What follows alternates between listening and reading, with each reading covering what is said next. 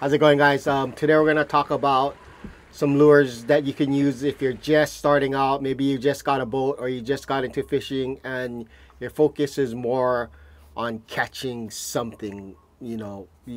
Most times when you're starting out, you don't want to go out for a whole day and then come back with no fish. So we're going to talk about some lures you can use in that situation. So what you want to do is get a couple of small lures. Chrome heads will do as well, but you want something small that basically the smaller the lure, the more chances you have of getting a bite. If you look in even a big fish's stomach, like a ahi, a lot of the times there's really small bait in it. So a small lure will increase your range of fish. You could catch small akus with this, and then you could even potentially catch a large ahi with this. The key to this though is, even though you have a small lure, a lot of guys will run light line on a small lure like this, say 130 pound or lighter.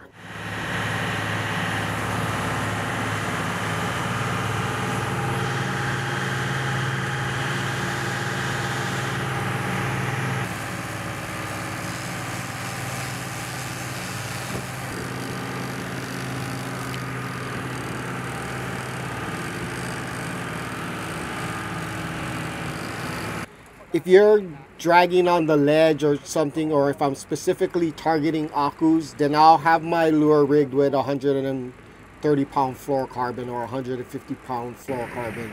But if I'm, let's say, if I'm out in the deep and there's potential of ahi being around, then I like to have at least a 200 or a 220 pound, again, fluorocarbon leader. And I don't know why, for some reason, guys like to use, and I use as well, fluorocarbon when I'm chasing akus, even though for the most part I haven't found that fluorocarbon helps you much when you're chasing ahis. So if it's the dead of summer and you're trying to catch ahis and you see a pile of aku, then you definitely want a bigger leader. And then again, I would go 220 fluorocarbon or 200 fluorocarbon, because if you hook a ahi on 130 pound leader fluorocarbon or even regular leader, you're gonna have a hell of a time actually landing that fish. So I cannot tell you how many stories I've heard of guys running their aku lures and then a big ahi grabs it,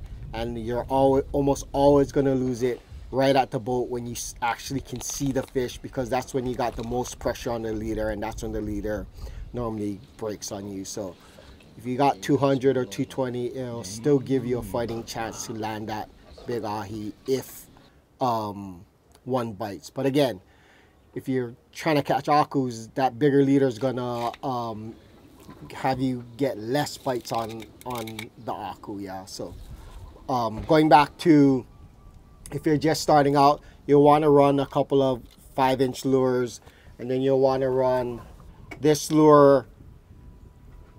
Will basically catch you anything that swims. So you can use it for smaller aku or aku, and I have a lot of guys who catch big ahis on a lure like this, smaller, but